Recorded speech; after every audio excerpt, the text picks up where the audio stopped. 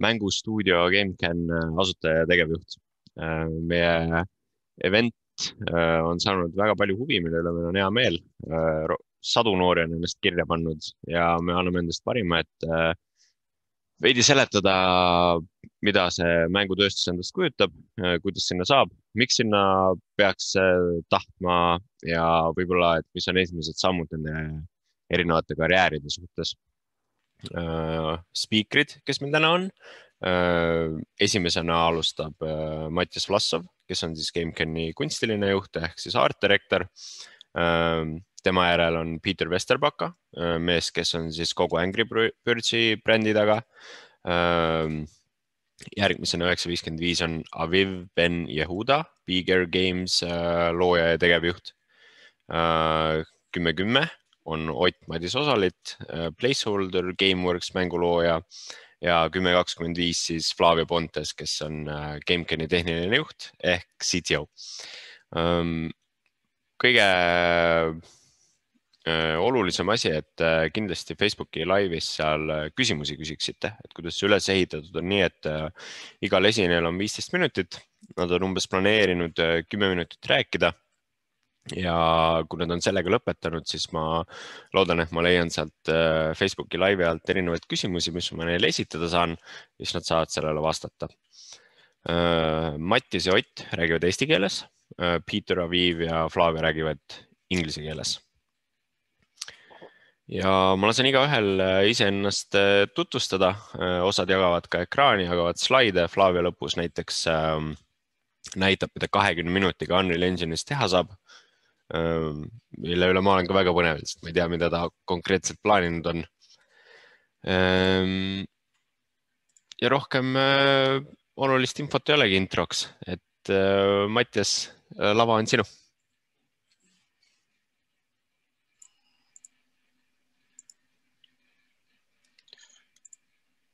Nii, kas te näete mu ekraani? Tere! Minu nimi on Mattias Vlassov. Ma olen viimased 2,5 aastat töötanud kunstilise juhina videomängustuudios Gamecani. Ja 10-15 minutit räägin siis, et kuidas ma sattusin mängutööstusesse, mis teeb mängutööstuse kõige šefimaks tööstuseks üldse. Peale selle, et saab töö juures mänge mängida. Ja ma räägin natuke endast ja minu teekonnast, mis mind juhatas siia, kus ma praegu olen, millised õpetussõnu tee peal külge jäid. Ja ma alustaks kõige algusest. See olen mina, väike Mattias. Ma sündisin juhuslikult kunstnike perekonda. Paps on mul fotograaf, tal on oma fotostuudio, kus ma noorpõlves kõike ja kogu aeg tüütasin igasuguste küsimuste ees olemistega. Mamps on mul maalikunstnik, ma arvan, et temalt ma pärisin kõik selle huvi joonistamise vastu, ma joonistasin absoluutselt kogu aeg igale poole, joonistasin seintele, ma joonistasin põrandatele, mitte lihtsalt kriitide või markeritega või aerosolidega või värvisin seinavärvidega. Nii et pärast pidi kõik seinad uuesti üle värvima, õnneks põranda pealt värv lõpuks kulus maha. Mulle meeldis raamatud ümber joonistada, kuna mul oli huvi ka geograafia ja looduse vastu, siis ma joonistasin entsüklopeediatest igasuguseid loomi ja skeeme maha. Huvi oli nii suur, et ma läksin isegi kunstikooli. Käisin seal umbes nädal aega. Ütlen ausalt, et natüürmordide maalimine ei olnud minu rida. Ja sinna see jäi. Aga kogu mu digitaalse kunsti pool sai alguse, mäletan seda päeva päris täpselt kusjuures. Ma arvan, et ma olin esimeses klassis. Läksin peale kooli Papsi stuudiosse. See oli täpselt mu kooli kõrval. Mu onupoeg, kes on must tükk maad vanem, oli ka parasjagu stuudios, ta hängis seal ala lõpmata ning näitas mulle ühte pilti, mis ta oli just teinud. Pilt oli tehtud stuudio ees ja teda oli 3 tükki ühe pildi peal. See kahjuks pole see õige foto, aga pole neid fotos alles enam. Aga see oli üks hetk, kus mu aju lihtsalt plahvatas. Too aeg oli see nagu mingi maagia. Käisin tal järgmised nädal aega pinda nagu uni, et ta näitaks mulle, kuidas ta seda tegi. Aga ta ei õpetanud ja ma oli siis liiga noor või midagi, aga istusin esimesel vabal hetkel stuudios arvuti taha, tõmbasin Photoshopi käima ja üritasin ise midagi samasugust teha. Esimesed paar päeva ma lihtsalt näppisin kõiki nuppe ja mul polnud hall aimugi, mida üldse ma siin teen. Aga uudishimu oli nii jõhker, et alla anda. Aga ma ei tea, kui palju ma varem olin üldse arvutit kasutanud. Too aeg vist kodus arvutit ei olnud, aga lõpuks ma sain hakkama ja tegin omale samasuguse pildi. Üks pildi siis. Aga ma tegin selliseid säraseid pilte kümneid, kuna see oli ainuke asi, mis ma tol ajal Photoshopis oskasin. Ja see oli minu arust kõige lahedam asi ka, mida Photoshopis üldse teha. Ja siit algaski minu kirglik huvi fotograafia ja piltide töötamise vastu. Sain papsilt oma esimese kaamera. See oli mingi vana filmikas Smeena, kusjuures ma nägin seda kaamerat muuseumis, kui ma keskkoolis käisin. Ühesõnaga ma mäletan täpselt, mis paps ütles mulle enne, kui ta selle kaamera endis mulle. Õpetussõna, mis minuga siiani kaasas käib. Ära lihtsalt vaata, vaid märka. Ma hiljem räägin siis, kuidas ma seda õpetussõna rakendan. Aga ühesõnaga hakkasime sõpradega pildistama ja photoshopima. Shoppisime endale igasuguseid kolja näkku, otsisime internetist igasuguseid rõvedaid vanu tapeedi pilte ja üritasime omale näkku tuunida, et jääks mulje nagu nahk praguneks. Ega sükest värki. Sain koolis sujuvalt oma uut hobi rakendada, kui kodutööks anti teha näiteks mingi plakat või pidi klassi õhtu jaoks meisterdama midagi, siis selle asemel, et midagi kokku liimida ja makarone värvida, ajasin ma Photoshopi kuumaks. Ja kusjuures ma leidsin ühe pildi mingist ajast, mis me sõbraga tegime, vähe uuem aeg, ma arvan, et see oli mingi 2012 midagi. Ühesõnaga, tal oli vaja kodutööna teha reklaamplakat vabalt valitud kohalikule ettevõttele. See oli siis mingi majandus- või ettevõtlustund või midagi sellist. Ja kuna meil vedeles toanurgas hunnik hokikäppe kohalikult Pärnu ettevõttelt, siis mõtlesime, et davai, teeme midagi, sellest midagi. Ja siis soovid keppi, fronteeri hokikepi aastast 2001. See plakat ripub vist siiamaani kellegi juures. Lõpuks kuidagi sujuvalt hakkas tööd sisse tulema. Läbi papsi, läbi tuttavate, et oleks vaja postrit kujundada, oleks vaja logo kujundada ja nii edasi. Aga millega pärast ma kunagi ei mõelnud, et sellest võiks omale karjääri looma hakata. Tegin igasuguseid muid töid, müüsin jäätist, müüsin ajalehti, natuke vanemana hooldasin tee ääri. Olin isegi mõnda aega vetelpäästja. Hakkasin oma tuleviku peale mõtlema alles kaitseväes, kui seal 8 kuud metsas kükitasin ja sügavalt elu järgi üle mõtlesin, et kurat, tegelikult päris šef oleks hobist töökoht välja imeda. Ja peale kaitseväega saatsin mingi 1 miljon CV tööandjatele, kes tegelevad igasuguste reklaamide, veebilehtede, igasugust sükse teemaga. Üks vastas, pakkus veebilehe kujunda ametikohta, et äkki ma saan nädala jooksul siis teha mingi demo veebilehe kujunduse kohta välja mõeldud kinnisvara büroole. Pole elu sees ühtegi veebilehte kujundanud. Ütlesin, et davai, vabalt pole probleemi. Ja järgmised paar päeva üritasin aru saada, mida veebi kujundamine üldse tähendab endast.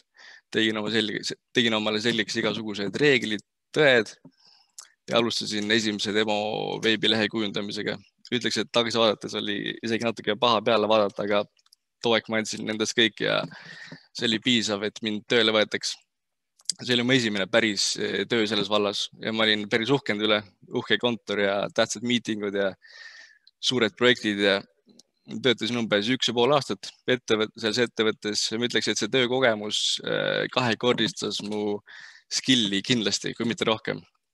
Ja mul oli mega hea meel, et ma hüppasin selle töökogemuse nimel pea ees vette ja tulin sealt sellise kogemuste pagasiga välja. Peale seda tegemist alustasin oma karjääri freelancerina. See põhimõtteliselt tähendab, et sa oled iseenda boss, otsid erinevaid tööotsi, minu puhul kujunduse tööotsi, ärkad millal tahad ja nii edasi. See oli päris fun. Sai paljud erinevate projektidega tegeleda. See oligi selline selle perioodi äge osa. Töötasin erinevate startupidega, alustavate ettevõttega, panin rõhku iseenda projektidele. Rääkides iseenda projektidest, siis on päris hea, et ma ei pea omale kujundat palkama. Et kohe, kui midagi pähe tuleb, siis ma saan selle teoks teha. Näiteks meil on sõpradega seltskond, mängime tihti Trackmaniat, see on üks chef-ralli mäng. Ja me oleme päris võistlushimulised. Ja üks hetk me jõudsime nii kaugele, et me hakkasime Eesti rajarekordid üle sõitma. Ja ma sõitsin esimesena siis sealt seltskonnas Eesti rekordi üle. ja mõtlesin, et õigel Eesti meistril peab ikka olema oma tool. Ja siis ma tegin oma tooli. Because I can. Minu pult pidursid tunista. Tagasi tulles mu freelanceri teema juurde. Viimane projekt tollel perioodil oli Martinilt. Ta on siis videomängustuudio Gamecani juht. Tal on ka tantsukool Black and Browni ja küsis, kas ma tahaks tema tantsukoolile veebilehe teha. Ma ütlesin, et tavai teeme ära. Kui leht valmis sai, siis küsis, kas ma kunstilise juhi ametikohast ei oleks huvitatud Gamecanis. Ja ma tegin selle veebilehe hästi valmis siis. See oli teine kord mu karjääri jooksul, kus mu aju plahvatas. Ilmselgelt ma tahan kunstilise juhi ametikohta saada, isegi mitte midagi sellest maailmast teades, aga ma ei nõus jälle pea ees vette hüppama ja ujuma. Me olime kunagi varem rääkinud mängutööstusest ja selle omapärasustest, milline on konkurents selles maailmas ja nii edasi ja nii edasi. Ja mul jäi kõrvu üks lause, mis Martin ütles. Kuskil on alati keegi, kes teeb rohkem tööd ja pingutab rohkem. Ma ütleks, et see lause jäi mind kummitama. Ma pidin tegema testtöö. Testtöö seisnes selles, et ma valiks mängusisese korporatsiooni. Hetkel on mängus siis 3 korporatsiooni, Facecan ja Vector, ning teeks ühele neist logo ja mõtleks välja korporatsiooni stiili, millised robotid välja näevad, mis värvid ja nii edasi. Ma valisin Face'i. Ma arvan, et ma tegin seda testtööd 30 tundi jutti. Red Bull ühes käes, sest mul kõrvus kummitas see lause, mis Martin ütles, et kuskil on alati keegi, kes teeb rohkem tööd ja pingutab rohkem. Ma tahtsin veenduda, et see, kes kuskil rohkem pingutab, see kõngeks ära oma pingutamise kätte ja ma ei tahtnud võimalust käest lasta. Ja ma sain Gamecani kunstiliseks juhiks.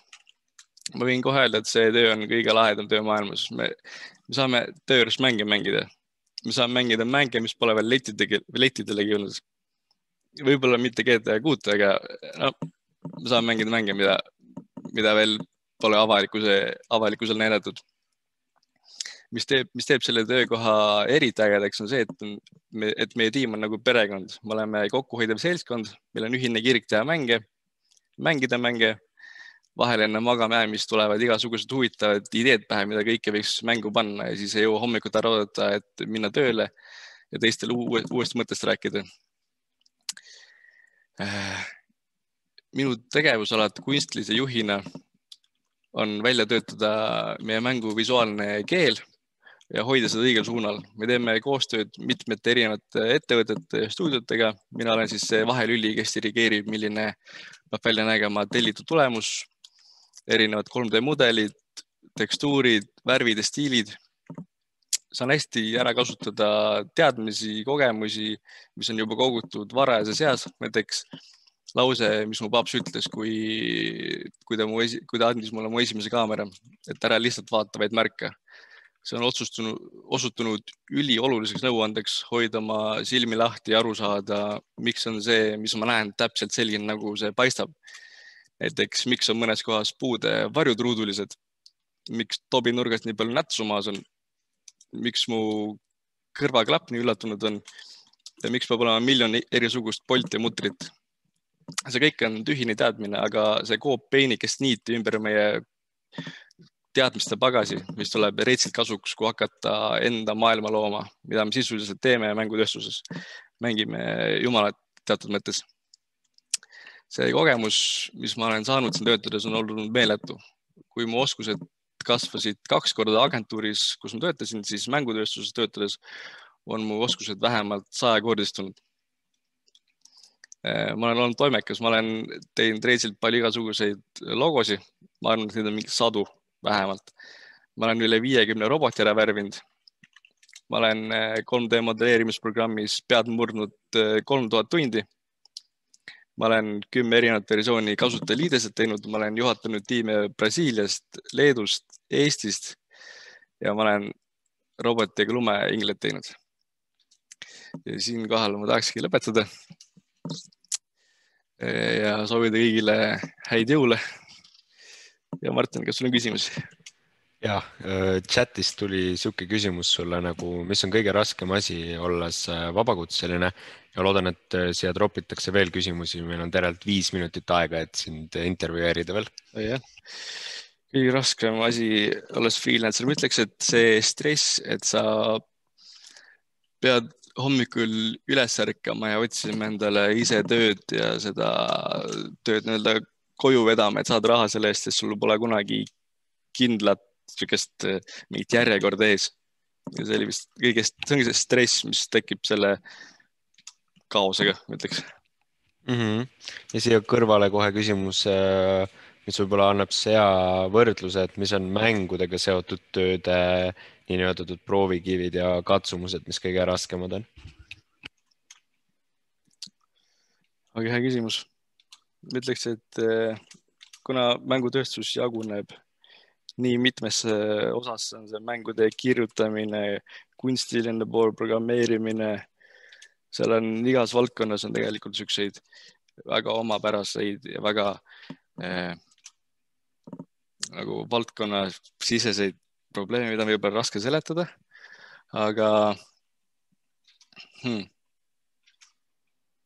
ütleks, et kõik need ootamatused, et sul on vaja mäng valmis saada teisipäevaks ja siis esmaspäeva õhtul kell 9 mäng on täiesti puruks ja siis sa pead leidma selle aja ja selle nutikuse, et see valmis, et see nii-öelda korda saada selleks viimaseks minutiks. See on olnud meil selline läbiv probleem. Ja, kuule, siin tuleb päris palju juba küsimusi. Nüüd meil on ainult 3 minutit aega, mitte tervelt 5. Oskad sa kiiresti öelda, mis on sinu jaoks praegu üks ilusamaid mänge? Red Dead Redemption 2. Nice. Midagi konkreetselt sulle, et kas sa arvad, et kunstnikuna on palju raskem tööd leida mängutööstuses kui näiteks programmeerijana? Väga hea küsimus. Kuna me otsime pidevalt igasuguseid programmeerijaid ja meil on nagu on näha, et tööstuses on väga vaja igasuguseid programmeerijaid, siis võib-olla tõesti on raskem kunstnikuna leida tööd selles maailmas. Võib-olla ka sellepärast, et kunstniku eeldused, mis tegelikult väga paljudel inimestel on mitte digitaalsed. Programmeerija alustab oma rännakut arvuti tagant enamjaolt. Aga kui sa kunstnikuna alustad näiteks nende natüürmortidega ja sul on eeldused, siis nagu kõigele sellele sa pead lisama need digitaalsed oskused. Jah.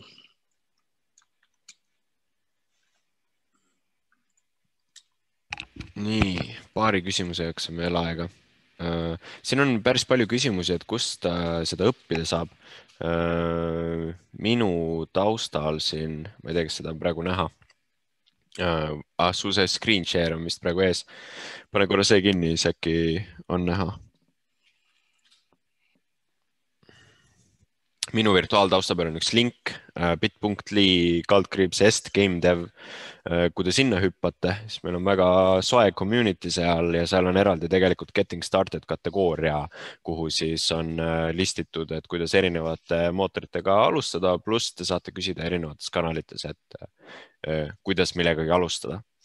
Aga nüüd siis läheme järgmise inimesega praegu edasi. Kindlasti Mattias, kui on mõni konkreetselt sinu ametiga seotud küsimus, pärast saad näha selle Facebooki laivi all, siis saad võib-olla tekstis kommenteerida sinna. Nii. Aga aitäh sulle, Mattias. Hello, Peter.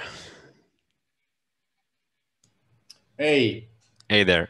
So just jumping quickly into it, there's about 10 minutes to talk about your background and then about 5 minutes for questions and answers. In the beginning of the event, we already introduced who everyone is, so I'm not going to take more of your stage time. Go. Okay. Very good. Hey, so good morning to everybody, and it's great to be here. And Yeah, so I was just kind of like thinking about like, okay, what should I share kind of like this morning? And I think one thing that I think is very important now when we talk about like games and games development and all of that, I think that it's always good to kind of like ask ourselves like why we're doing what we're doing. And I think that if I look at the early days of Rovio and actually how Rovio and Angry Birds got started, I think that there is kind of like some very good lessons and inspiration in there. I mean, I started my kind of like working life working for kind of like the original like technology startup. So the one that kind of like Bill and Dave started in their garage in Palo Alto in California in 1939. So, you know, that's like long time before my time. I always have to say when we have younger people in the audience. But anyway, when I was working at, and that was actually HP. So, I mean, Bill Hewlett and Dave Packard, and I had the, opportunity to meet with both of them when they were still around. So they were fantastic entrepreneurs. So they started not only HP, you know, Hewlett Packard, that's a fantastic company that is still around, but they started the whole Silicon Valley. And I think it's good to remember that, okay, that was all the way back in 1939. So like long time ago. Silicon Valley wasn't started by, you know, Google, Apple, Twitter, Facebook, one of these newcomers. Yeah, but while I was working there, I organized a game making competition in 2003, also a long time ago. And that was kind of like all the way back when our friends at Nokia were still making phones. And they had just come out with their first smartphones. And then I organized this game making competition to make the best possible mobile multiplayer game. And always like to bring this up because this was, you know, many years before iPhone, before Android, before all of that. And then Niklas, Kim and Jarno, so 3 young guys from Aalto University here in Helsinki, they took part in this competition and they won the competition. So they won this competition with a game that they made called King of the Cabbage World. And that game you have never heard about because it never came out under that name, but it was actually published by, you know, Ilkka Paananen and his team at Sumea, or Digital Chocolate, it had become by then, under the name Mole War. Okay, it didn't become like a big hit or anything like that, but it's also a good example of one of the reasons why we've been very successful in games here in Finland, that it's a very tight community, always working very closely together. And even today, you know, like the guys from Rovio, the guys from Supercell, from Small Giant Games, from Seriously, everybody working very tightly together. And I think this is something that's important. But anyway, Niklas and the guys, they won this competition, and then they came to me. You know, I was organizer, part of the jury and all of that. And then they had a very important question that, Peter, we're students here at Aalto. We won the competition. What should we do? And then I told them that, of course, you should do what you love to do. And it was very clear that Niklas and the guys, okay, not only loved playing games, but they loved making games. So I said, okay, you should do what you love. So why don't you start a company to make games? So they started Rovio in 2003. And then over the following 6 years, you know, so a long time, they made 51 games. And then 11th of December 2009, Angry Birds, that you might have heard about. And that then became this massive hit. It became also the fastest growing consumer brand ever. So at some point, I mean, we did studies, 93% of everybody in China knew the brand, 91% of everybody in India.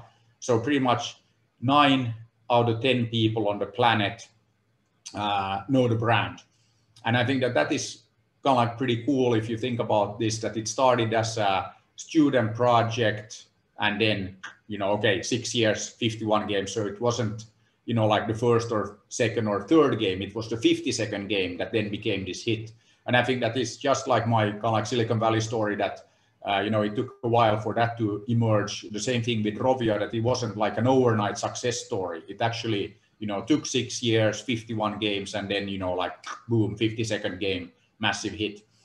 And I think that this is actually typical for most success stories, that it takes a lot of effort. It's not like, okay, you make a game one day and then it's like a huge hit. I mean, it's actually super difficult to make hit games. And I think that this is actually when I hear people telling, the world that, oh, they know how to make hit games, they don't. Nobody knows. I mean, it's just like making a hit, song or movie or anything. There is no standard like recipe or anything like that. So I think that is something that's important to keep in mind. But yeah, anyway, what I think that is very inspirational about kind of like the Rovio and Angry Birds story is that it was started as a student project, and it was, like 3 young guys, Helsinki, Finland, Aalto University, and then, okay, boom, they made that happen. And I think that that is what I always kind of like believed in is first of all that you should do what you love to do, and I think that this is really, really important. So I mean, if you love making games, why not make games, and why not start a company to do that? I mean, that's a great thing to do. And always what we should always ask ourselves if we are actually enjoying what we are doing. If we are not, then we should do something else. And I think that we all have experiences, interacting with companies, interacting with products and services that you can tell that they've been made by people who actually love what they do. And I think that in no other place is it as important as in games, and I mean in entertainment in general. I mean, if you have people who hate, what they do, it's probably not going to be like a very good game. And that was actually one thing that we always said at Rovio, that, I mean, we're not big believers in all these focus groups and stuff like that. But I think that what was very important there, that we made games that we love to play ourselves. And I think that this is something that, again, is also kind of like a good kind of like rule to follow. But yeah, anyway, yeah, I mean, then if you look at kind of like the Angry Birds story, as we have made many games, so then we started to go all in on Angry Birds, but not just the game, but the brand. And we then took the brand everywhere. So we started animation. We bought an animation studio. We got into consumer products, and we had tens of thousands of different kind of like Angry Birds branded products. At one point, we were by far the most copied brand in China. And then I was asked that, okay, Peter, aren't you concerned, about all the copies? And I said that actually, I'm not concerned at all, because if you're the most copied brand, you're also the most loved brand. And that's a pretty good place to be. And I would be much more concerned if nobody copied, what we're doing. And I think that applies to kind of like most startups and most, products, most services, that if nobody is copying you, then you always have to ask yourselves that, okay, am I doing the right thing if nobody cares? Because I think that that's kind of like a very nice form of flattery. If somebody copies you, then, you're onto something, and you're doing something that people actually care and maybe even love. So I think that's important. But yeah, anyway, I think that it's probably more interesting to open up for questions. So that's much more than listening to just looking at my talking head here. So maybe Martin, we have some questions from the audience. More than happy to kind of answer anything. First of all, thank you. And there's a question: how much further do you think mobile games can go as the graphical output of a smartphone is limited? First of all, so I don't see any limits there. I mean, the only limit is kind of our eyesight, if you think about resolutions and all of that. And we're already at the level where it's the same with TVs and stuff like that. But okay, once you have all these HDR, 8K, blah blah blah, then I mean at some point it doesn't matter, because the human eye can't distinguish. So I think that is one thing. And on the mobile devices, we're kind of already there. But then I don't think that there's any kind of other limits in the foreseeable future. I think that if you look at the evolution of mobile phones, I mean, I still remember when sending a text message is a demo that you could do, and okay, I've been around for a while, but I mean, so kind of the thing here, and we could build games using that. I think that also with games, we all know that it's not about, like, no matter how amazing your graphics and like designs, if the gameplay sucks, it sucks. And I think that we have many, many examples of great games where, it's about the gameplay, it's about the experience. So I don't think that mobile phones are, limiting us in any way today, like in our creativity. And I mean, you take Pokemon Go. I mean, that was like a great, and it still is like a great success story. And it's not because the amazing graphics, but I mean, it's first of all and foremost, I think it's because it's about the characters and it's about Pokemon. I mean, a lot of people grew up with that, and now it's attracted a lot of new fans on like the mobile devices and all of that. But it's also that the game and the technology was applied in a way that made perfect sense in the Pokemon like universe. I mean, it's just like perfect. And I think that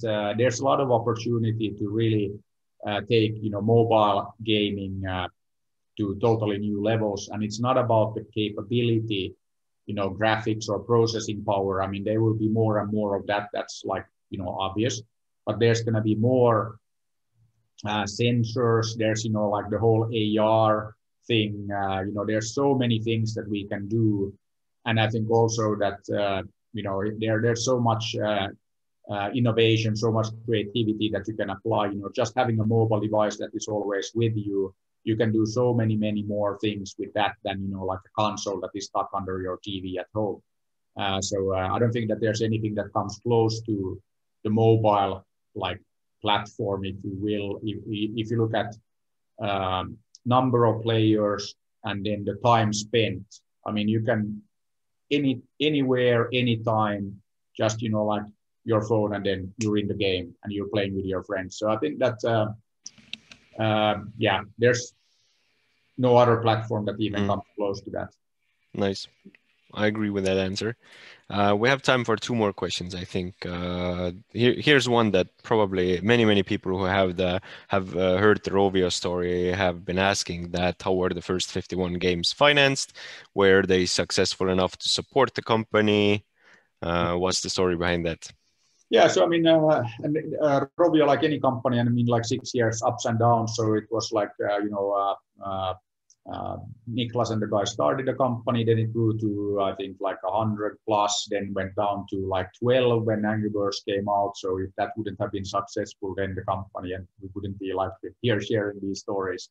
So I think that, but then always, like friends and family, like funding, that's kind of like the classic kind of like thing, some external funding, and yeah, I mean, that's any startup, any company, you go through your like ups and downs.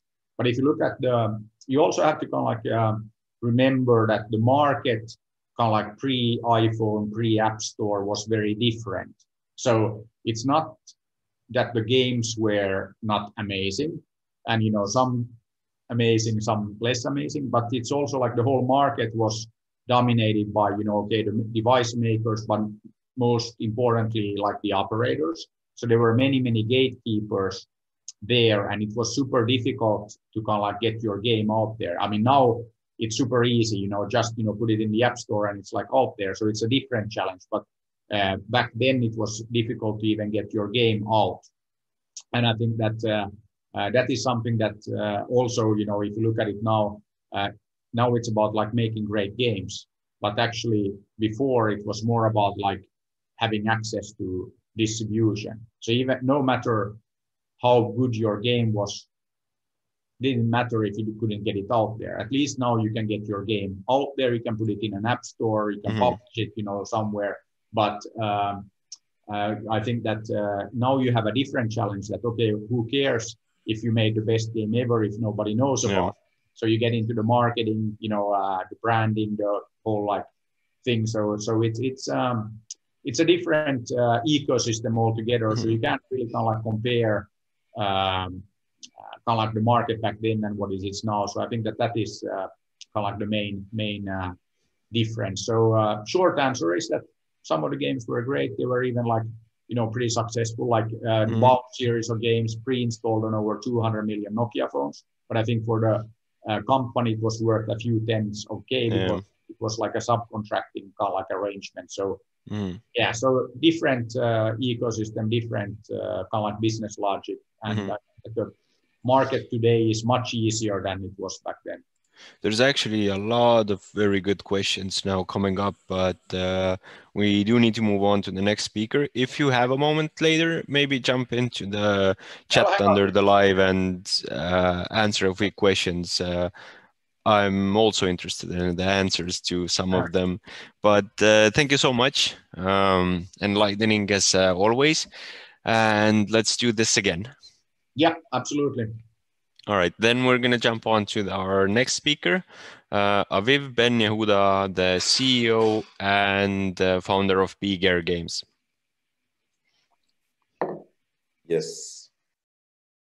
Hello, everybody. Nice to be here with my friends that you can see around me.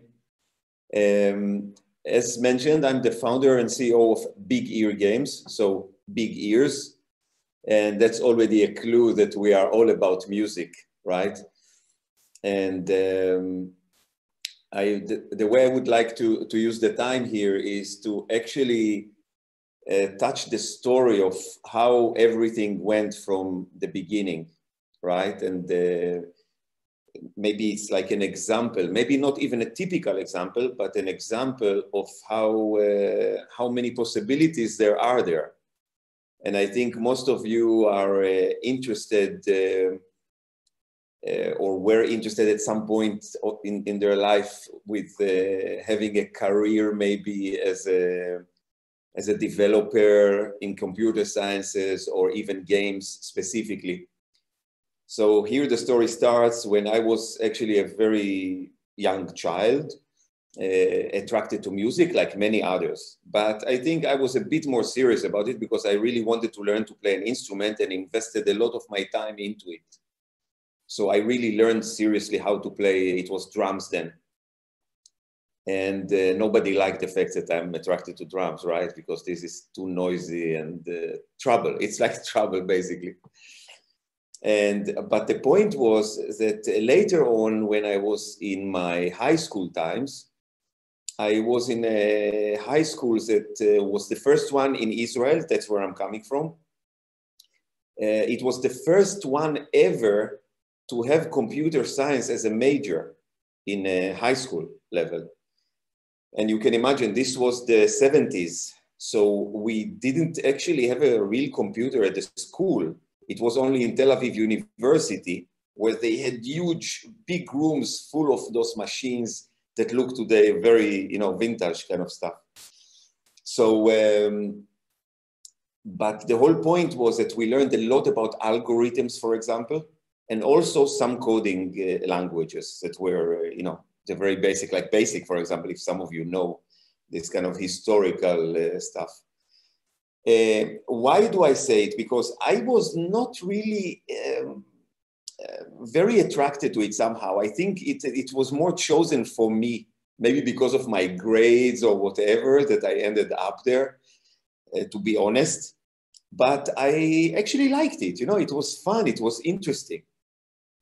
They always told us that we are going to be the future. But, for a 14-year-old boy, the future is like this afternoon going to play the drums, right?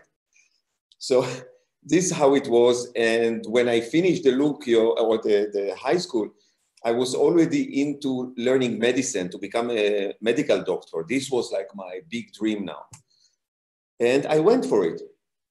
And then I knew, okay, music is behind. I left also computer sciences behind. I focused on that, became a doctor, I started working as a doctor, but at some point music came back to me, music. And I moved out of Israel to Switzerland, and then I had a situation where I could actually learn music again seriously in a university level. So I went for it again, following my, my guts, basically. Nobody else liked this idea. And I fulfilled somehow my dream, which connects to what Peter said before. Remember in his presentation, he was talking about the Rovio guys in the beginning, that his suggestion to them or advice was do what you like to do. You know, that's a big thing already. And so that's what I did. I actually combined medicine and that for a while. But when I moved to Finland about 20 years ago, it was obvious that the music teaching career was open for me to jump in very easily. And that's what I did because I like teaching. So I teach now for 20 years to professional level, but also to amateur stuff. So informal learning, I was also involved, which had a lot of passion into it also, as you can imagine. And then that comes now the turn point from big ear games point of view after this long introduction, is that I recognize the problem, okay, in the music teaching. And it was all about how music works.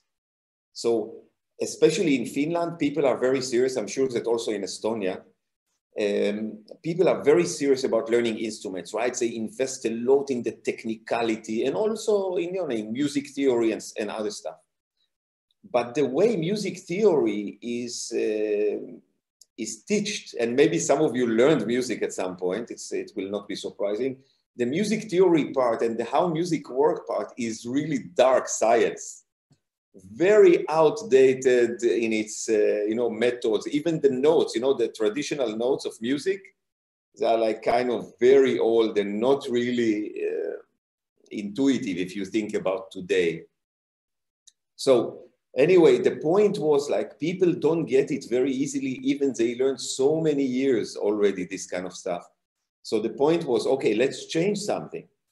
And I did some small research, you know, as a teacher with my own students and young ones, etc. And my conclusion was that people actually can get it quite easily. Most people. You don't need to be any special. But the way we are teaching probably is the problem, actually. So I thought, okay, we have to change the way we are teaching because that's the only thing that we can change, actually, in this equation, right? Maybe the motivation also is one thing. So we thought, okay, writing a book about it. I was actually offered to write a book about it. But then I said, book, you know, it's about music. Again, you know, writing, or how people are going to get it. So then I saw also my own kids. And of course, you know, I had already a smartphone at this stage, obviously, an iPad, etc. And I thought, okay, this is the medium to work with, especially with youngsters, right? And many of us learning music or start learning when we are young enough. So I looked first at the market. This is now the entrepreneurship, right? So you have to do some kind of research to see. My first instinct actually was to look what is in the market already. And I was sure that somebody was doing it, right? So I found many tools and apps and gamified stuff to work these kind of things out, but not exactly what I was talking about, which was the how music works. It was more about instruments, about making music in an easy way, like GarageBand and all this kind of loop stuff that is also offered quite a lot. But this was not the thing. So, okay, when I realized that maybe I have to do it, I was like, okay, who is going to actually write the code? You know, you need somebody that will write the code and know also the engine. Maybe it's going to be Unity, whatever. Then, you know, you have to scratch. And luckily, again, I found somebody, a student here in Helsinki University that knew Unity already a bit. And he was like quite fluent in it, actually. Not super professional, but fluent. You know, he could do stuff. So we created the first prototype. It took like, you know, once a week meeting while we exchange ideas, kind of, it was like ideation / creating the prototype already at the same time.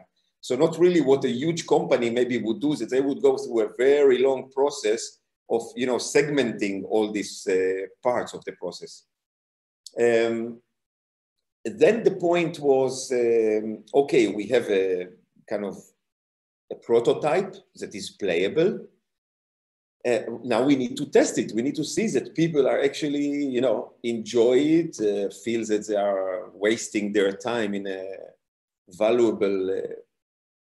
And we took it to schools because we thought, okay, kids are the best testers because they are very honest. Even though you can say also on the other hand that, you know, in school, if you give them anything, they would play it, right? But when we saw them playing 40, 45 minutes in straight ahead, you know, and being happy about it, understanding also what it is with no, in the first prototype, we didn't have one word, one text, one word of text. And this was very important for us to see how people are getting it without any explanation. And when we saw that this was good, and even the teachers were happy, because obviously, you know, I brought in the know-how from the music stuff. So obviously it had the value very clearly there, and the teachers were happy. So we started developing, and we used some schools here in Helsinki as our testers, basically. Then came the point that it was like, okay, it's growing and growing and growing. So we need to, you know, like business kind of, it's not anymore a hobby. You know, we need to put more time into it to be more dedicated. And then we started, I think the first signal to us that we do something valuable from the finances point of view, or how we are funding, was a small grant from Audiovisual AVEC in Finland. We got a small grant for developing more the idea. Then we got the bigger grant. And then we saw, wow, actually, you know, there's a way to attract funds to us. Then we started, you know, okay, this part I left out by now, but I was very involved in many startup activities, right? And networking, learning about business, whatever you name it. And this was very valuable. So you have to create yourself around you people that are actually people that have much more experience than you, which are giving you hints that, okay, you know, come on, leave it. This is nothing, you know, drop it. It's not really a good idea. Or they might say, hey, there's something here, you know, like dig more. And this was always the feedback to us, like dig more, dig more. Then at some point, we could get also private investors to invest in us, like angels, right? They put, one of them was the speaker before me. And then when we gathered, like, I think it was 4 or 5 like that, angels, we thought, okay, this is really great. And we opened the company now, because now you need to be a company. You cannot just get angels money investment for yourself. And then we started running. To be honest, the first few months, I had to go through finding a coder, a more experienced coder, because the guy from the university, remember the guys that we really started with me, the whole story, was going back to study for his master degree, and he didn't have any more time to be full-time in the company. But again, networks.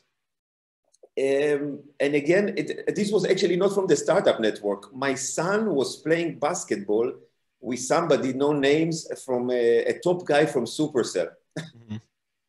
So I was asking him also this question, does he know anybody? And then when I actually started finding people, he could give a recommendation, you know, okay, I know this guy, he is good enough, go ahead. And I found this guy, and this guy is still working with us, Leo. Mm-hmm. He's the main coder that's taking the whole Unity project on himself, plus some extra. Mm-hmm. Okay, so we are coming here to a point that I'm already almost over time. Actually, I just skipped the questions and the answers part because I'm really loving the story. And yeah, we do have a minute left, but do finish it, please. Great. So what I'm trying to say is that now we are already working on it for a few years, developing business and the product, of course. And there are many challenges on the way. So the product cannot be the only thing that is there. Even though we are a very small team, I'm putting a lot of my time into the business part, most of it actually, and I should even do more, right? So I should devote to 100%, but of course, because we are a small team, I cannot allow myself that now. But the point is that you have to be very courageous many times and follow not only the advice of people, also your own instinct. If you use, like common sense, right? Not like ideas that you bring out from the space. If you follow that, plus the advices that you get from people, hopefully that have much more experience than you, then you can make it. And remember my story, I didn't start as a game industry guy, right? I had no idea about that or no experience with that. But I came from another angle, but the angle was good enough to attract people from the industry that would think, okay, there's something there and we want to go for it. And that happens more often than you think, right? Exactly. Now we have artists, we have big companies and organizations that support us. If you open the game, now that's the idea. I was putting the links to our website where you have downloads links to the game, obviously, but also something very interesting now. Genelec, do you know Genelec, the speaker company from Finland?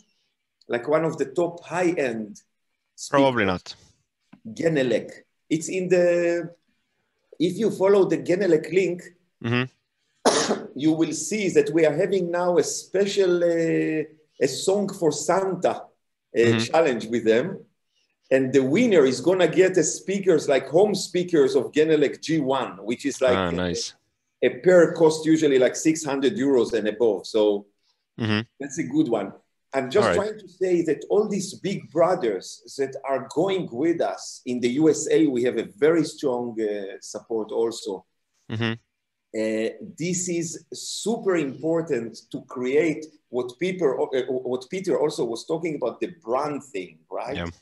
So how your image for people is going to be. And we are doing something very good, but most people don't see the product or deep in the product when they just see the cover, right? Yeah. So the cover must be, attractive enough in order to get you into it. The game looks like it's for kids, and actually it's for youngsters, kind of, right? But it goes very deep. So the cover is also a bit misleading here because also adults, even musicians play it, and they are very happy to get deeper into music, ear training, etc. So the call for action here, follow your guts. Everything that you learn in your life can support you, even though what we do now, my doctorate degree doesn't help me with the knowledge that I learned. But, the moment people hear that I'm a doctor, so it's a little bit, one more stone there in the building, right? Even though it has nothing to do with it. Really. So whatever you do can actually support you at the end, right? So following your gut feeling and your true passion for something cannot go wrong if you really take it, and go for it. Fully agree. Follow your guts and what you love to do. Do things that you love to do, and you are safe. Nice. I love the story. I've not heard this before. Thank you so much. Let's definitely do this again. Gonna jump right on to the next speaker now. But if you have a moment, we'll share the link of the live in Zoom here, and there's a lot of questions in English. So if you have a moment later, maybe you can answer a few of them. Okay. All right. Then next up, Ott Madis Ozolit. Tere! Tere again. Okay. Right. Nii, ma siis räägin eesti keeles ja lükkan oma ekraani käima teile. Ja ma räägin teile siis natukene sellest, kes ma olen, mida ma teen ja kuidas ma sattusin seda tegema. Ma olen, okei, slaid läheb juba katki, hea algus. Ühesõnaga, mu nimi on Ott Madis Ozolit. Ma olen lõpetanud bakalaureusekraadiga TTÜ-s või siis TalTechis erial siis arvutisüsteemid, mis tähendab seda, et nagu ka Aviv enne mind, ma ilmselgelt ei õppinud seda, kuidas mänge teha. Arvutisüsteemid tähendas seda, et ma õppisin lihtsalt 3 aastat järjest põhimõtteliselt füüsikat ja matemaatikat. Mänge ma teen aastast 2013 ja ma niiviisi kõrvaltegevusena tegelen ka õpetamisega. See üks natukene komplementeerib ka teist. Aga mängudega ise ma olen seotud kuskil aastast 2003, kus ma alustasin siis mänguarendusega niiviisi, et ma sattusin ühe suvaka mängu peale, mis mul üks mänguseeria oli nimega Klonk, C-L-O-N-K. Ja siis kuidagi juhtus niiviisi, et ma sattusin seda tõlkima saksa ja inglise keelest eesti keelde. Ja see oli mu kõige esimene nagu tööots. Ma sain selle eest ka tasu nii-öelda, mitte raha, aga ma sain eluaegse developer key, millega ma sain kõiki nagu edasisi versioone sellest mängust siis tasuta mängida. Vot. Aga siiamaani ma olen teinud päris mitut erimängu, ma olen arendanud Disco Elysiumi, ma olen arendanud Heroes of Might and Magic 7, Tropiku 6 ja nüüd hästi hiljuti Death and Taxesit. Ja lisaks ma olen teinud ka hästi palju enda mingisuguseid testprojekte, kus ma olen lihtsalt mingisuguseid mänguideid enda peast maha laadinud arvutisse, mingi mängumootori lahti võtnud, selle idee sinna nagu välja purtsatanud ja siis vaadanud, et see on ilge jama ja siis ei ole viitsinud sellega edasi tegeleda. Aga see on lihtsalt olnud selleks, et oma enda oskusi harjutada. Nii, aga kuidas siis ma jõudsin selleni, et ma üldse mänge tegin, mis nagu sai sellest. Et ma noorena mõtlesin, et mul on päris mitu sellist rada, kuhu ma võiksin nii-öelda tööle minna siis. Väga palju karjäärivõimalusi. Üks neist oli see, et ma mõtlesin, et ma lähen TTÜ-sse hoopiski keemiat õppima, et minust saab keemik. See nagu unistus kadus täpselt siis ära, kui ma sain kätte oma keemia eksami tulemused. Siis ma olin töötanud laotöölisena, nii et ma läksin logistikasektorisse minna. Ülikoolis ma tegelesin teadustööga, siis infosüsteemide vallas ja arvutisüsteemide vallas tegelikult. Ma oleksin võinud olla võrgutehnik, kes siis paigaldab või planeerib kohtvõrke suurtele ehitistele põhimõtteliselt. Ja lisaks ma mõtlesin ka, et minust võiks saada mängude testija, kuna kuhu ma jõudsin noorena pärast seda, kui ma hästi palju mänge mängisin, oli see, et ma hakkasin beta testima nii palju erinevaid mänge, kui ma sain. Ma lihtsalt panin kirja ennast, et sign up for the beta ja siis lükkasin sinna oma applicationi sisse ja mõnikord tuli vastus, mõnikord ei tulnud ja ma üritasin olla hästi proaktiivne. Et ma alati üritasin kuidagi väärtust juurde anda siis, et ma otsin mingisuguseid vigu sellest mängust või annan soovitusi ja nii edasi. Ja see nagu eskaleerus vaikselt ja tegelikult ma jõudsingi päris kaugele selles, et ma sain tänu Ubisofti Heroes of Might and Magic seeria siis disaini konsultandiks lõpuks, et ma alustasin sealt beta testijana ja siis lõpuks minus nähti nii palju seda väärtust, mida ma neile andsin, et nad tahtsid minuga ja ka teiste kogukonna liikmetega siis jätkuvalt teha koostööd. Nii et ma kuskil 2004. aastast tegin seda ja ma tegin seda kuskil siis umbes 10 aastat, kuni ma läksin siis tegelikult ka selle sama seeria peale tööle, et Heroes of Might and Magic seeria 7. osa, siis oli minuga esimene mängutöökoht, et minust ei saanud keemikut, minust ei saanud võrgutehnikut ega midagi sellist. Ja miks ma mängud valisin siis ja miks ma ei läinud näiteks keemikuks ma läinud sellepärast, et mul läks eksam pekki, aga mängud kui selline tööstusena ei tundunud mulle väga realistlik asi, et mida ma saaksin tegelikult üldse teha, sellepärast, et ma lihtsalt mõtlesin, et teatud inimesed teevad neid, et need, kellel on need oskused, nendel on ja ma ei teadnud, kust need oskuseid saada, nii et ma lihtsalt ei mõelnudki, et ma võiksin seda teha. Ja sellepärast ma ei võtnud seda kunagi tõsiselt, et ma võiksin kunagi mänge teha. Et mida ma hakkasin mängutööstusest kõige esimesena tegema, oli siis tõlkimine, järgmisena testimine, aga tänu sellele, et ma õppisin arvutisüsteeme ja matemaatikat ja füüsikat, ma õppisin ka progema ja ülikooli ajal juba ma õpetasin endast noorematele siis praktilistes tundides programmeerimist. Ja mida see mulle andis, oli selline veider unikaalne kombinatsioon, et ma oskasin matemaatikat, füüsikat ja progemist. Ja see on täpselt see kogemuste pagas, mida on mänguprogejana vaja. Ja see tundub suhteliselt müstika, eks ole, et see võib olla nagu väga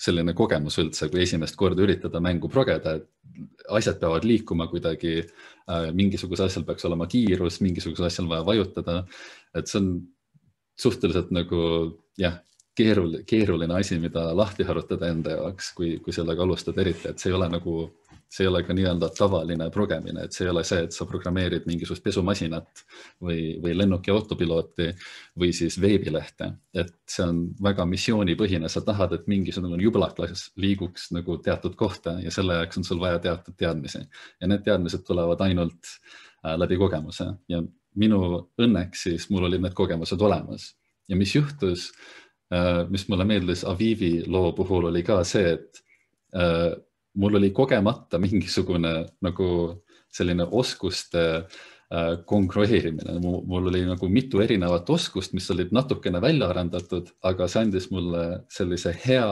baasi selleks, et tegelikult mängudesse edasi liikuda. Ja ma sain sellest alles aru siis, kui ma olin oma ülikooli kõige viimasel aastal.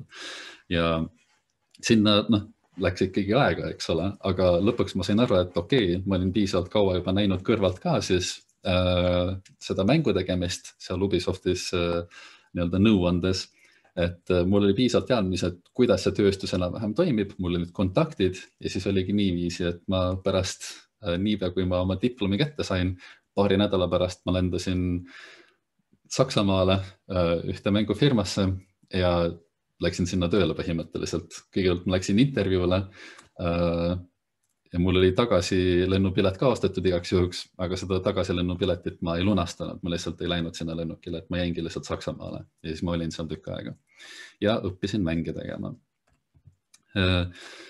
Ja miks ma endiselt mänge teen, on see, et see on minu jaoks oluline. Ma saan ennast teostada selles, ma saan ennast väljendada.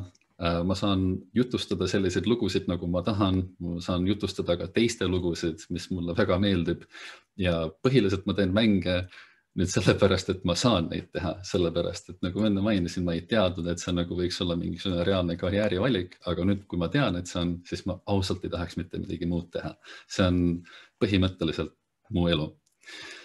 Ja kui keegi teist mõtleb, et kust alustada üldse, kui tahaks mänge teha, et see tahe on olemas, siis ma ütlen, et see on juba väga suur asi, sellepärast, et tahe ongi põhiline asi, mis olemas peab olema, kui mänge tahta teha. Et alustada võib väga erinevatest kohtadest, alustada võib vabakutselisena, nagu Mattias enne mainis, võib teha tellimustöid, põhimõtteliselt commissioneid, et kui sa oled progeja, kui sa oled kunstnik, sa võid lihtsalt oma oskusi müüa internetis, turul nii-öelda, kas Redditis või Fiverris või kus iganes, eks ole, et endale neid oskusi luua.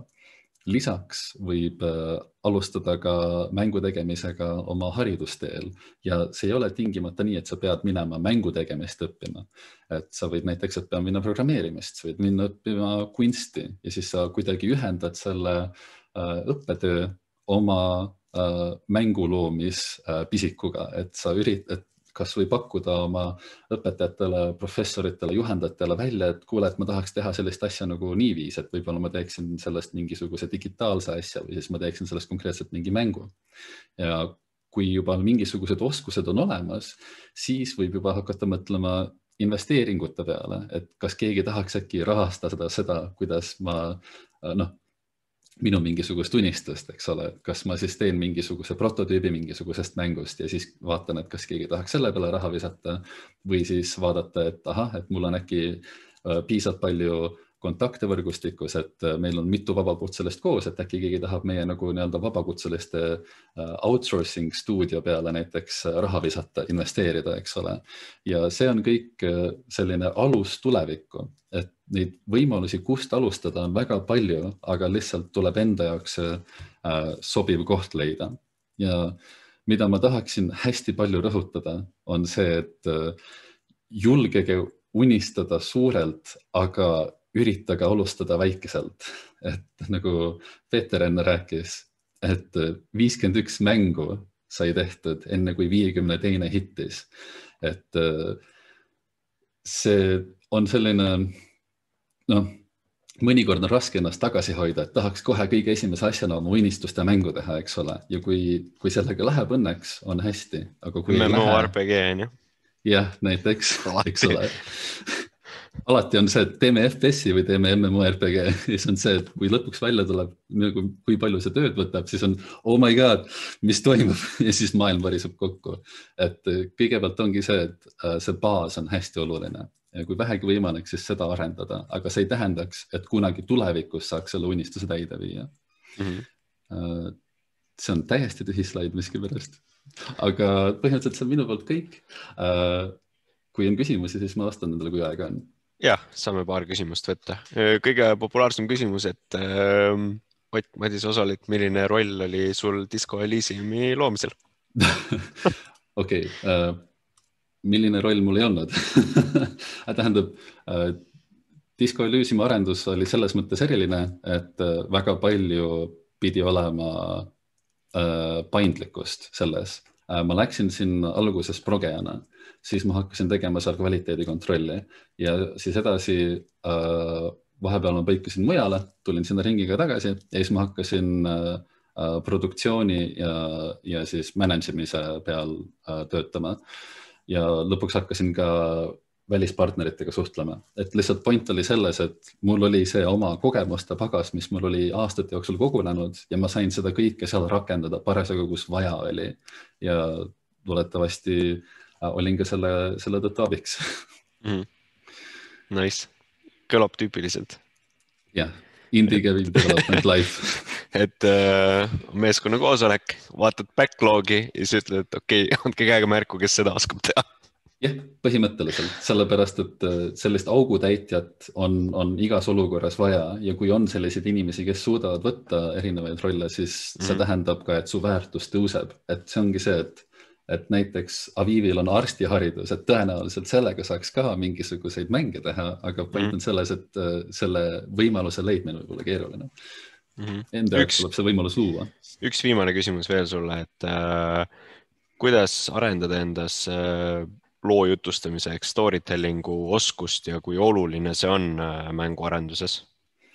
Kui tahta teha narratiivipõhiseid mänge ja selliseid sügavamõttelisi mänge, selliseid, mis siis räägivad mingitest konkreetsetest teemadest või kellegi eluloost või ajaloost või midagi. Last question, then you're up. Siis ma ütleks, et hästi-hästi oluline on lihtsalt üritada arendada oma väljendusoskust.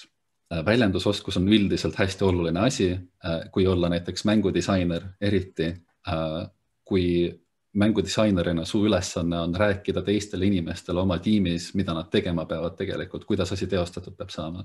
Ja väljendusoskus on number 1 oskus, mis sul peab olema. Sa pead oskama kirjutada, sa pead oskama rääkida, sa natukene võib-olla võiks osata isegi joonistada ja neid oskusi saab arendada ainult tehes. Ehk siis kui sa tahad jutustada mingisugust loovat lugu, siis hakka kirjutama, kirjuta see välja, kirjuta kas või bullet pointidena välja, siis kirjuta väikene tekstilõik ja siis sealt kirjuta juba mingisugune selline väikene skript, et siis kirjuta selline storyboard endale, et sammhaaval lõpuks sa hakkad aru saama enda peas ka, kuidas see lugu peaks jutustuma.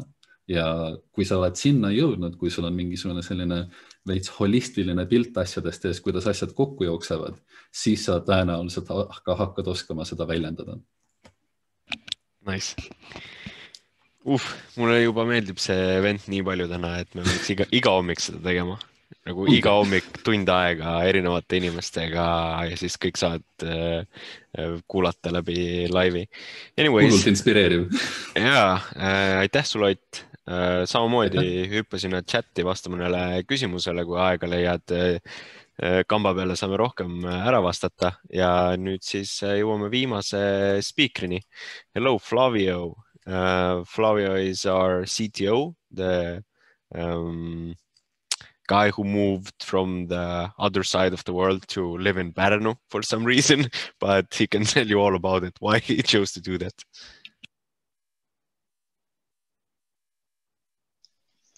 Well, hello.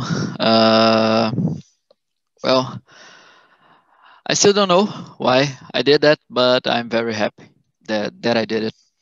Well, my name is Flavio. I'm the CTO of Gamecani, and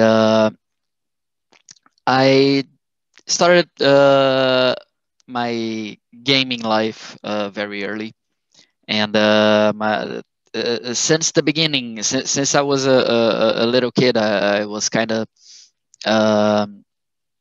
amazed by computers. Whenever I seen a computer next to me, I couldn't help myself and just go close to it and, you know, try to touch it, and the keyboard and mouse and everything. That thing always amazed me.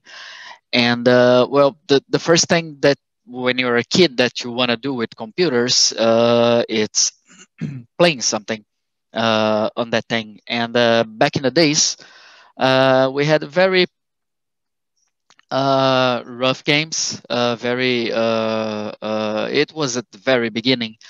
And so I started playing games like Wolfenstein and Doom and Quake, Golden Axe, those real classic games. And well, that sparked something on me. And well, at 9 years old, I learned how to program. I got a basic language. It's called Basic, that language. And I got a manual of it and started reading it. And my first actual software was I made the keyboard turn into a little piano. And well, after that, I went into software development career, of course. What else? And went into what I call today boring software development. Those kind of software that manages clients and, you know, all that thing like business intelligence software. At some point, I was programming point of sale machines, those machines where you put your card to pay. And then things started getting interesting. I started my own business. And at some point, I didn't want to continue with my business anymore. And I started looking for career change to do something else with my life, because it was just boring software development. And well, at that point, I started actually testing games and making some money out of it.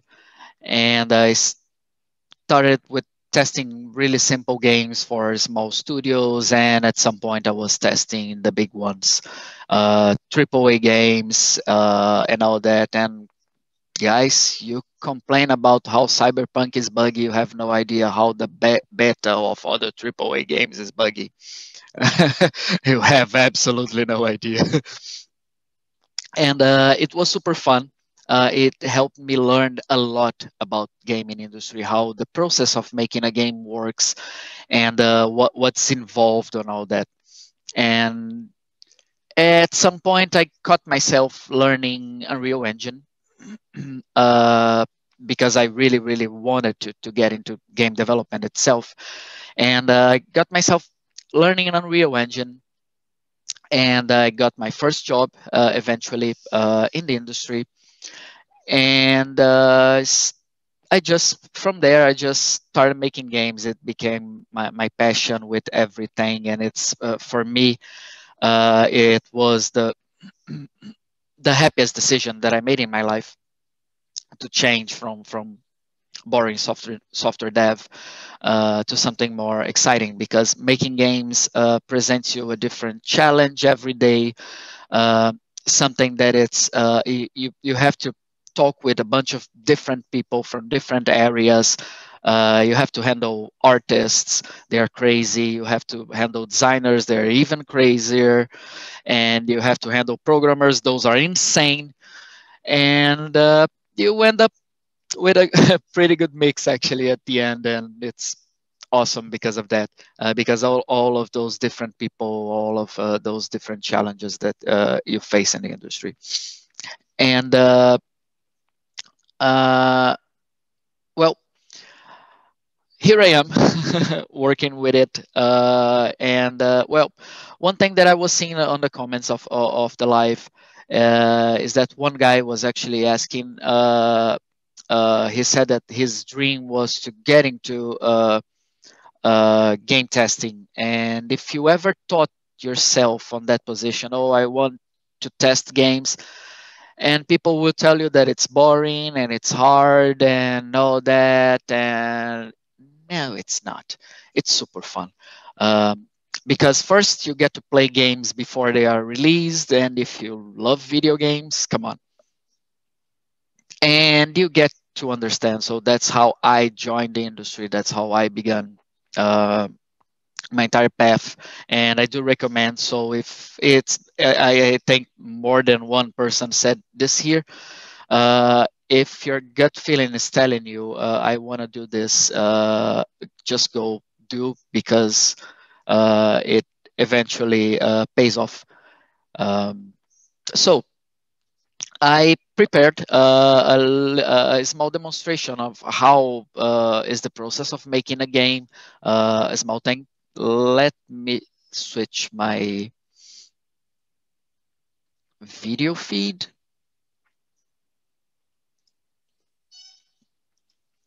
One sec. There you go.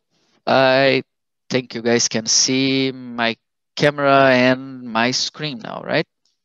Yeah. Okay, so when you actually download one of those commercial engines, like Unreal Engine or Unit, the engine will ask you to create a new project, and it varies the way you do this. And that one is Unreal Engine, which I'm going to show you. So you come here, select games, and it has some templates in here for you. And we're going to go with side scroller. And you click next, you give your project a name. Let's call it HUUB 2, because I have HUUB 1 that I created before just to test some stuff. Flavio, one moment. Maybe it's only me on Zoom, but it seems very low resolution. Do you think you have some options? Yes. Yeah, I was actually afraid of that, but let's, one sec, I can switch back in here to my full screen camera. And I can share the screen. Okay. Oh, much better.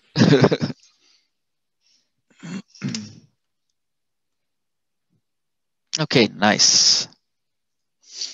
Move this around. So when you actually create a template on Unreal Engine, you end up with something like this. So you get a character that runs around already. I press space and the character jumps. So yeah, that's pretty much the beginning of a game. That's how it works. And let's make things a little bit more interesting. I have some assets in here that I prepared. So let me just grab those and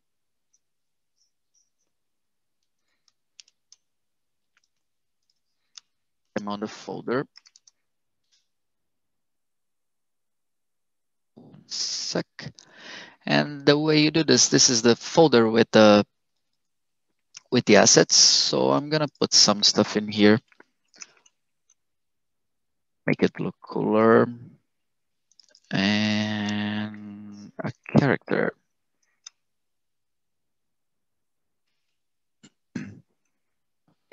Character, I need to restart the project.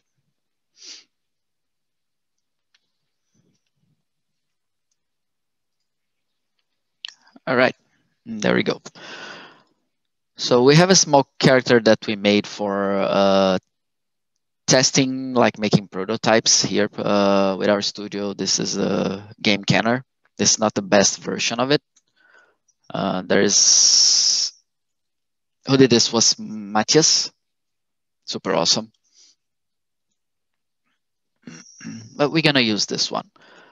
So I'm gonna go ahead and here and change a few things on this guy. So I don't want this guy, so I'm gonna change it for our game canner character. Big, and I'm gonna give him some movement. I hope this is the one. No, this is not the one. This is the one. Nice. Let's make it smaller. Maybe 0.6, 0.6, and 0.6. This is the scale of the character. And we're gonna go ahead and also make this a little bit smaller. Oh, this is the capsule. This is how every character on 3D video games move around. He is actually, the character is almost always a capsule with some mesh inside. We call this mesh. It's the graphical representation of the character. Yeah, that should be good enough. And when I come here, I have this. Our character is already animated. Mind blown. And well, all right. So for a game to be a game, you need to have something like an enemy of some sort. So we're gonna go ahead, and I have this farm animals pack. So why not? But chickens, right? I have a cute little chicken in here that does this. Amazing, just amazing, that chicken. Amazing chicken. I bet it's tasty as well. So let's create a blueprint in here, and it's gonna be a character. Let's call it, why not, chicken. A blueprint is basically, how do I explain a blueprint? It's basically an asset, something that contains a bunch of logic and a bunch of movement code already done by the engine for you. And the capsule is already here, and the mesh is already here as well. That's the actual job of game engines, is to provide something already made that you can use to make your life a lot easier. So again, let's reshape this capsule. This is too big, I think. Maybe 25 in here and a smaller.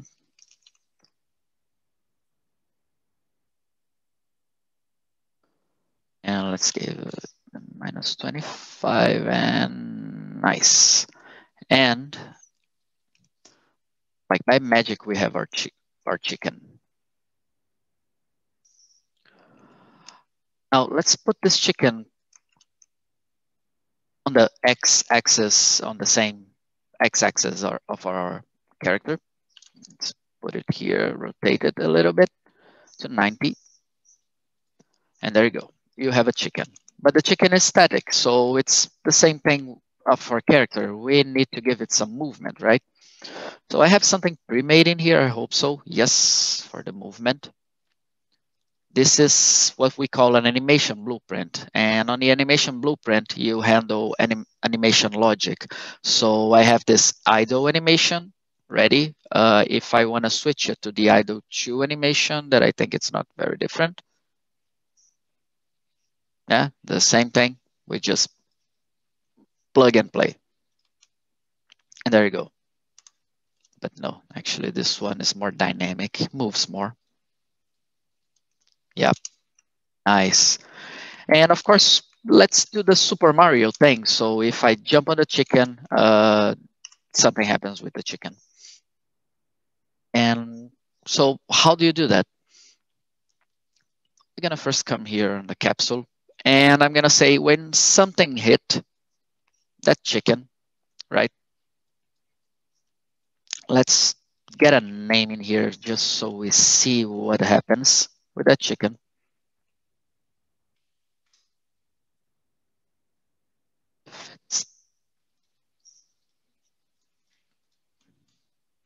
Should work. Okay, you can see in there on the top left.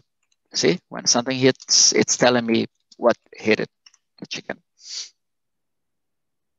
Okay. Now that we know that this works, I'm gonna check if this is actually a side scroll character, that it's my character. If it is my character, I'm gonna have to do some very, very advanced math in here. I'm gonna get the actor location, the other actor that hit the chicken. I'm gonna get my chicken location. Wish I had get chicken location, would be awesome. And I'm gonna open this. So it will give me a vector, like pretty much the math vector that you guys know. So it has X, Y, and Z inside that vector. X, Y, and Z in here can represent a location, a point on a 3D space, or it can represent a direction. In this case, it will represent a location, right? So I'm gonna do this. If this Z location is bigger than the chicken location, Z, this is not gonna work very well. I'm gonna get this capsule of height as well, and we're gonna do a sum in here. It's a little bit more. Yeah, nice. Okay. So this basically means if I'm jumping on top of the chicken, I'm gonna do something with it. A branch in here. And if it's true, for now, I'm gonna just print hello. See? Uh-oh. What is wrong in there?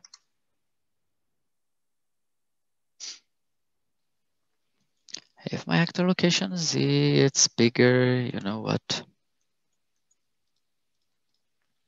Let's do like this. So printing hello. Good.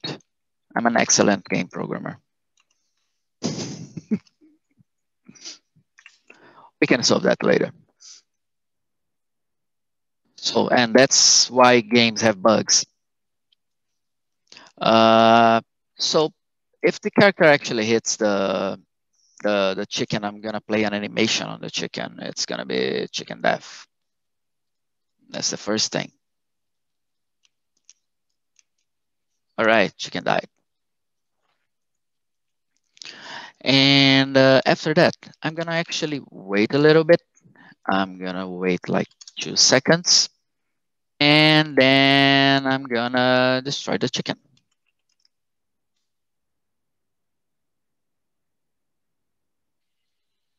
Oop. There you go. So, 1, 2, and chicken is gone. So that's the basic on how you make a test enemy for yourself. Oh, by the way, and if you guys have any questions, rest in peace, chicken. Yes. If you guys have any questions, just drop it as I'm making. Okay, so chicken died. I'm not sure why this is not working. Get actor location. Okay, Z, if Z of my character is bigger than the Z of the chicken. Oh, of course. It's the capsule component in here that I need to, duh. I was going to say you have 5 minutes to fix this before we end. Okay. Well, no, we can take like 10 to finish this game and ship it. Oh, come on. If CD Projekt Red can ship a buggy game, we can also do it. No? Yeah, of course. Too soon? Okay. This should work now. I hope so. Okay, nice. Nice. And if I just approach from the also not working. Great. We can ship it. We can publish it through Bethesda. It will work. And yeah, that's pretty much how you do basic stuff. You actually do this noodle thing in here, and you connect pins and stuff, and suddenly it becomes a game, and then you just sell it on Steam, and you make millions. That's pretty much how it works. Sure. Someone asked, what's the application? It's Unreal Engine. Any questions for Flavio?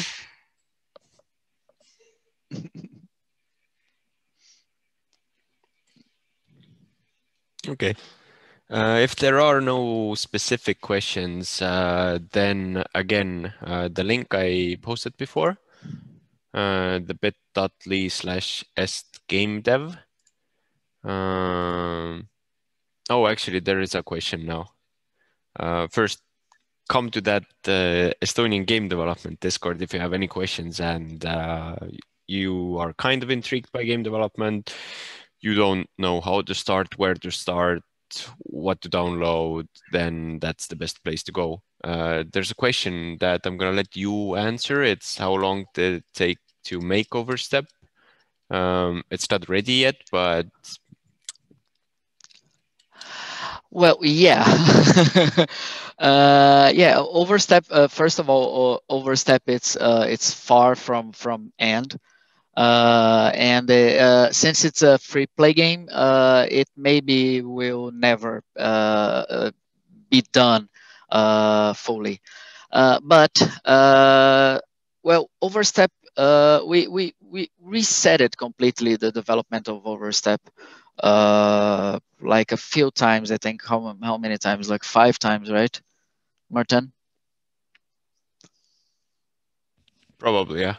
Yeah, but that's also part of game development itself. You sometimes you scrap what you have, not just in terms of code, but in terms of everything. Like our UI was redesigned so many times, and like our robots, we're rebuilding our robots right now. We rebuilt levels, art style in general. So that happens, but Overstep on the way it is right now, on his current code base, let's call it like that.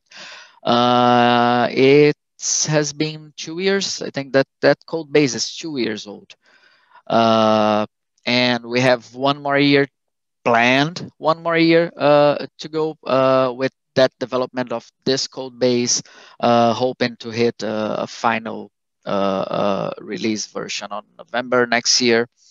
Maybe we'll drop some yellow thing, post on Twitter apologizing, and happens. But yeah, that's pretty much how the development, and it's super fun because Overstep is a complex game, and with complex systems, it's a free-to-play online game, and so you have to deal with servers and store and a bunch of cool things, actually.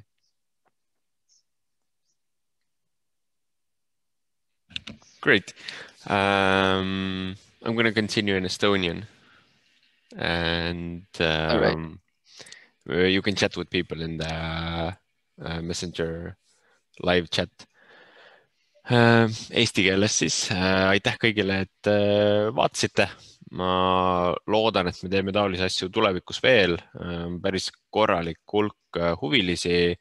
Mis me kindlasti proovime veel teha on see, et kui te registreerides seal Google Formsis esitasite küsimusi, siis me prooviks need ruttu ära vastata ja teile meili peale saata. Tulge Discordi, ajame seal juttu, aitame hea meelega. Ott Mattias, viimaseid sõnu, Flavio, any last words?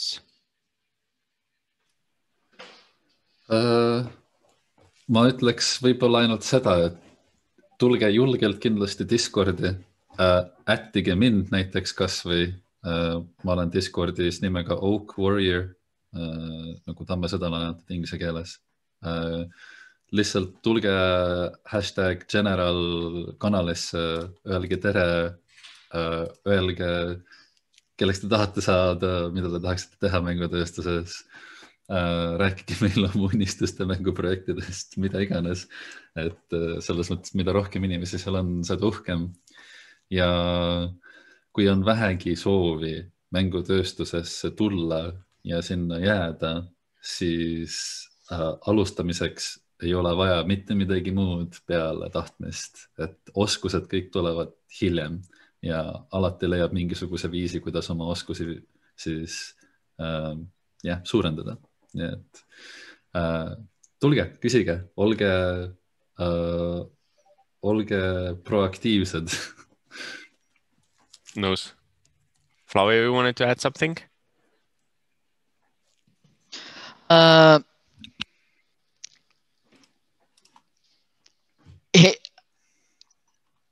If you like games and if you like if you ever played a game and you say and you thought I would do this differently, or I don't like this, or I don't like that, I wish I could change this or that, consider game development, consider going for games, because you have the opportunity to do that, to make your own words, to make your own characters, to make your own experiences, and it makes everything fun. Trust me. Well, if you're young, and I bet you have that thing with math that most of us, when we were young, we had. And when you get into game development, actually, you start to like math for some reason. I guess it's because things start making sense. It's the Stockholm syndrome. It takes you hostage. It takes you hostage,